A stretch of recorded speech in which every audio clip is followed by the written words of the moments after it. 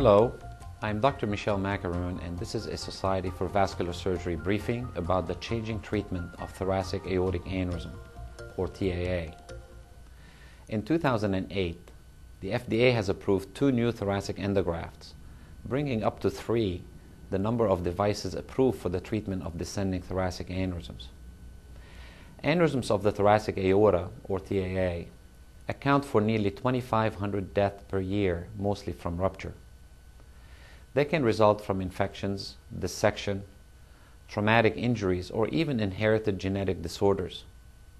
The most common variety, however, is associated with degenerative atherosclerotic disease and occurs most frequently after the age of 65, with men affected slightly more than women. TAA can occur in the same patients who have aneurysms in the abdominal aorta. Treatment of TAA traditionally involved a large incision in the chest with surgical replacement of the aorta when the size of the aneurysm exceeds 6 cm. The operation is a major procedure with mortality or death rates of 5 to 10%. Stroke or renal failure occur in one of nearly 20 patients each.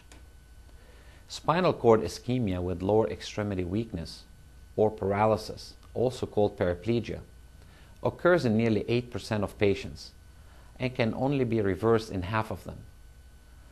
Because of the high risk involved, the treatment is only offered to patients in good physical health to tolerate the intervention. Since 2005, when the first thoracic endograft was approved in the USA, patients now have a less invasive option for the treatment of their TAA. The endograft is a tube of fabric reinforced with metallic stents that excludes the aneurysm from circulation. Studies of these grafts have so far shown a significant decrease in the complication rates after the treatment of TAA, cutting them in half, allowing even older and sicker patients to receive treatment previously denied to them.